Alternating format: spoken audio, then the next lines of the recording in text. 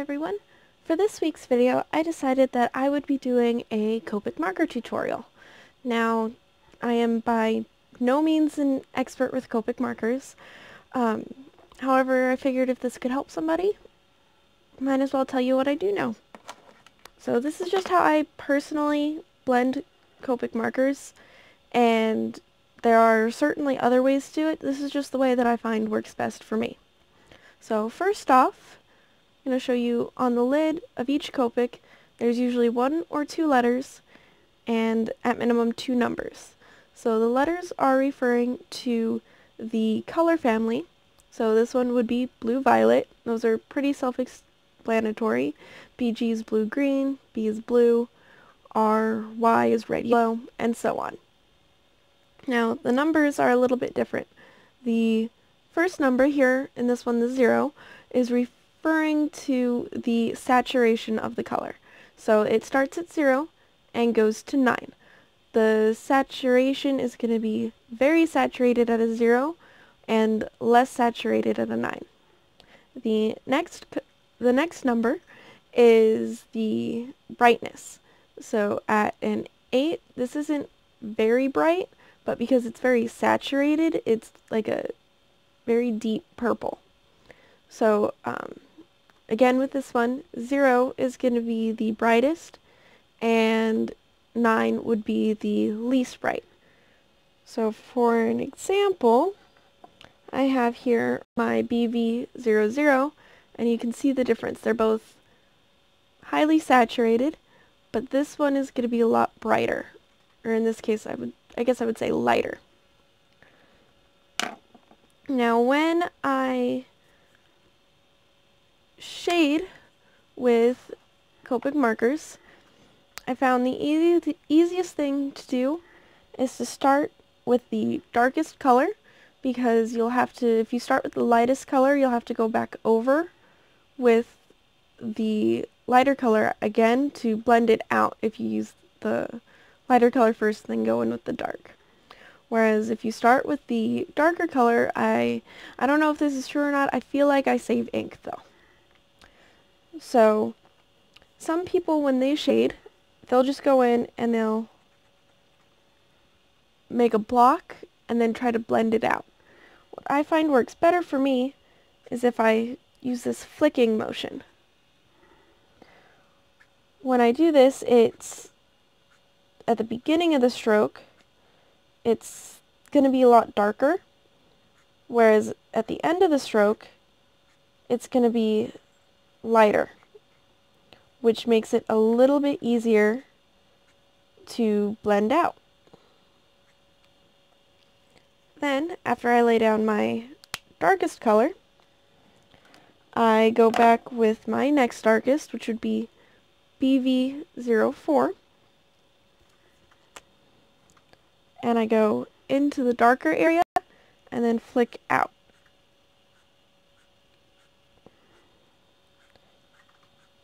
And I just kind of keep doing that until it blends to the point where I think it looks good.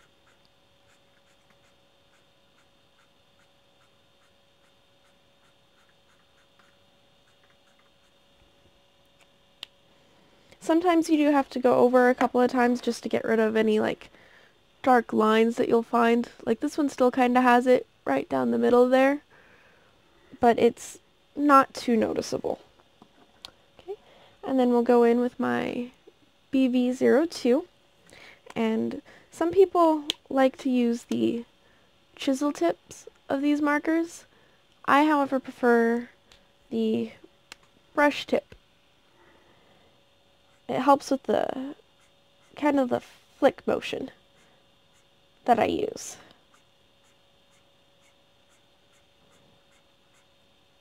And sometimes you kind of have to come back further to get it all to blend nicely.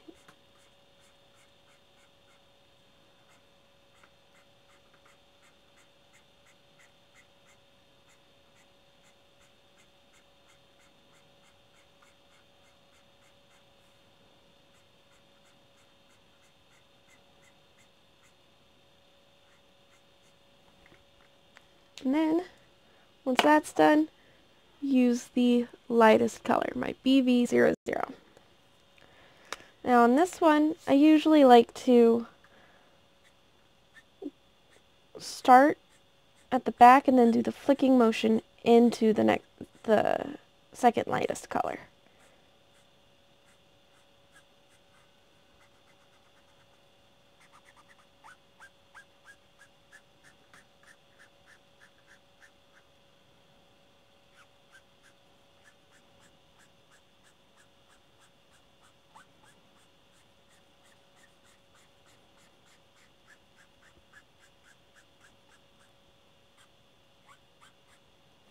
And I believe my marker's actually starting to run out of ink a little bit. I'll have to get a refill for that one. But it's not the nicest gradient in the world, but it's not too bad. So, now that is an example using colors all from the same level of brightness and from the same color family. Now what I'm going to show you is an example using colors that are a little bit different. I have with me B28, B24, and B16. Now, with these ones, it's a little bit different. You see, the B16 is a little bit brighter than the 24 and the 28. However, they can still blend nicely. And it kind of creates a different look to it. So we'll start with the B28 and go again with that kind of flick motion.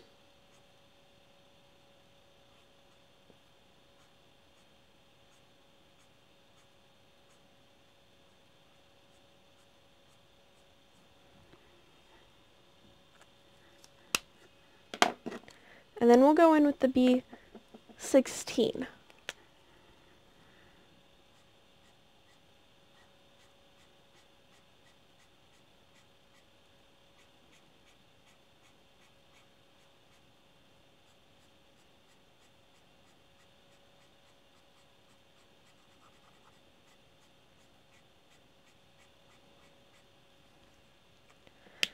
Then we have the B24.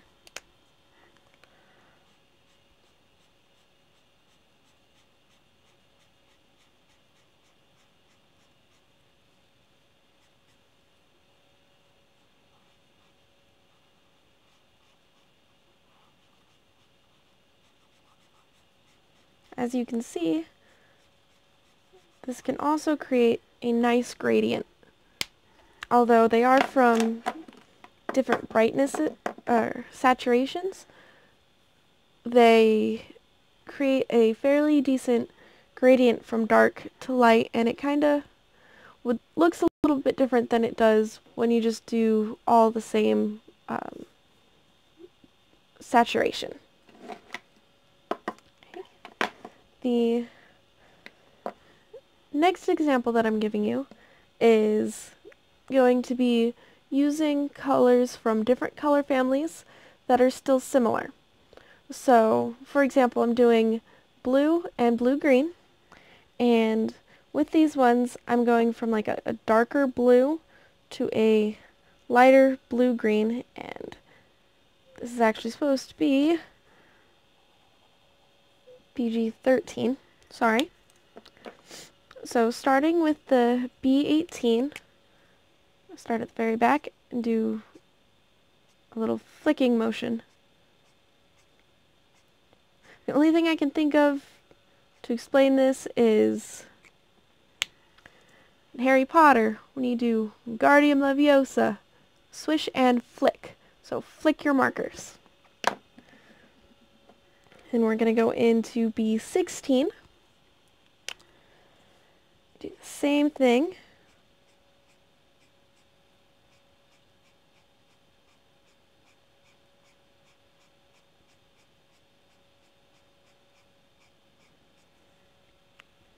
Now into BG13. 13. So this one's going to look a little bit different.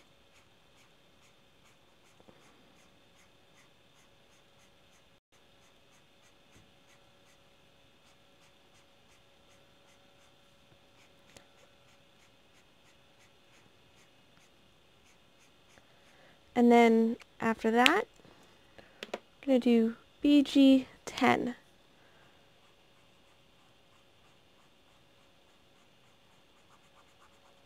I didn't flick so much on that one, so it's not blending out so well.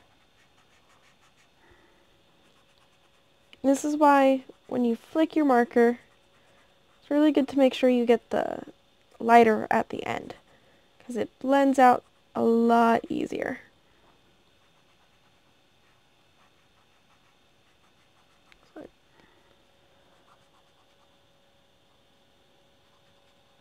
Okay.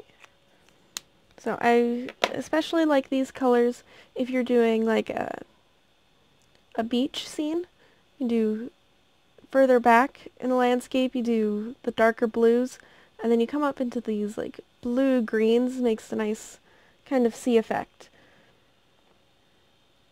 And now, although you can blend colors from very similar color families, that's a little bit easier than doing it from completely different color families.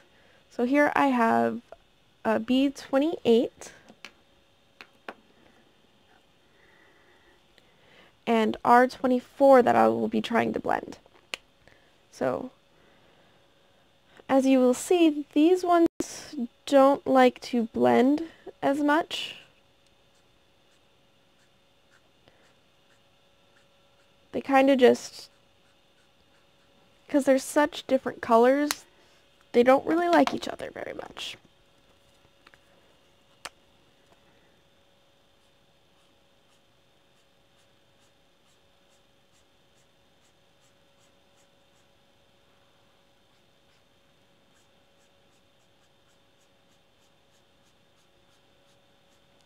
So as you can see, these two just do not like to blend. You'll get that hard line and then it's kind of weird looking color in the middle. So one way to combat that, however, is by using colors that are similar to the two first colors in color family to blend in the middle. So I have B28 here, and then I can move on to blue violet 04, then red violet 04, and then I have red 24. So we'll start with B28.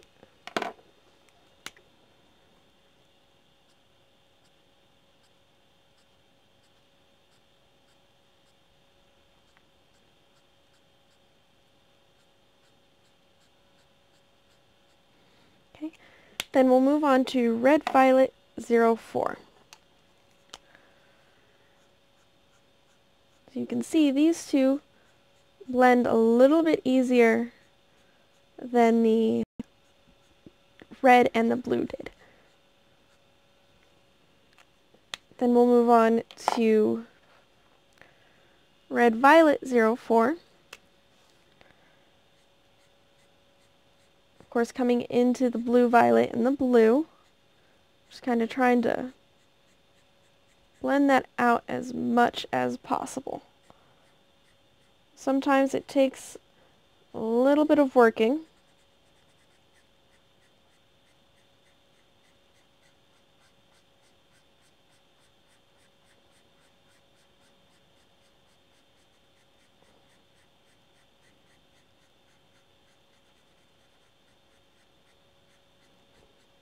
And then after that, we go into our R24.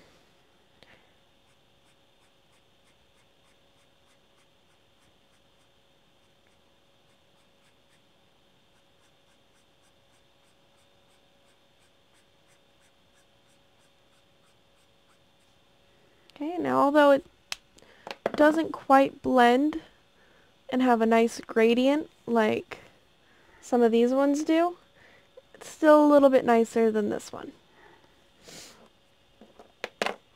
Now, if you'd like to practice blending, the easiest way I found to do that without, sketching out a full picture and just practicing on a picture that you don't know if it's going to come out very well or not, or if you want to see if colors blend nicely, I like to do these cylinders. This is a technique that my art teacher taught me in high school. He'd print out sheets of these cylinders and just have us practice shading with either pencils, colored pencils, whatever medium we were using at the time. So this will work for pretty much anything. So what you can do, let's say we want to try the blues here. Get out the color B28 and then just start from the darker side and try to start blending it out.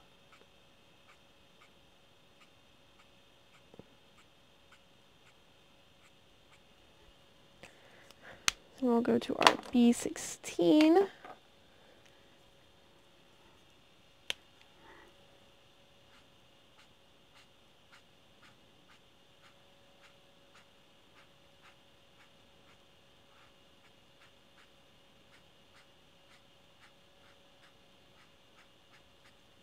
Last but not least, B24.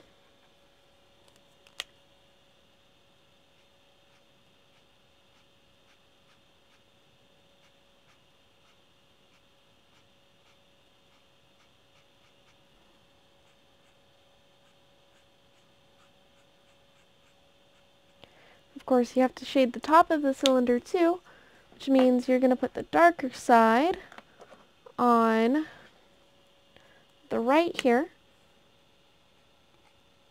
because the way I see it is the cylinder is empty on the inside, so it's going to cast a shadow.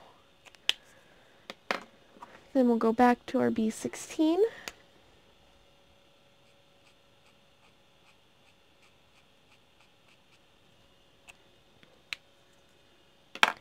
And our B24.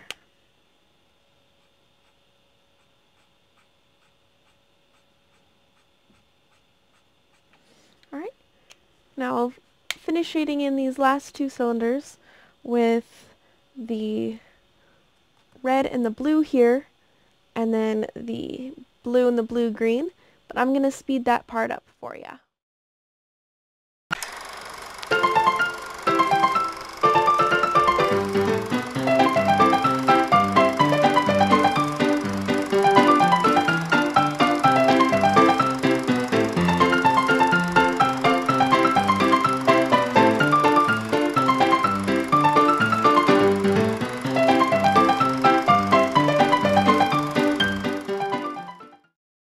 Alright, that should be just about it for our tutorial. There's just one more thing I would like to mention.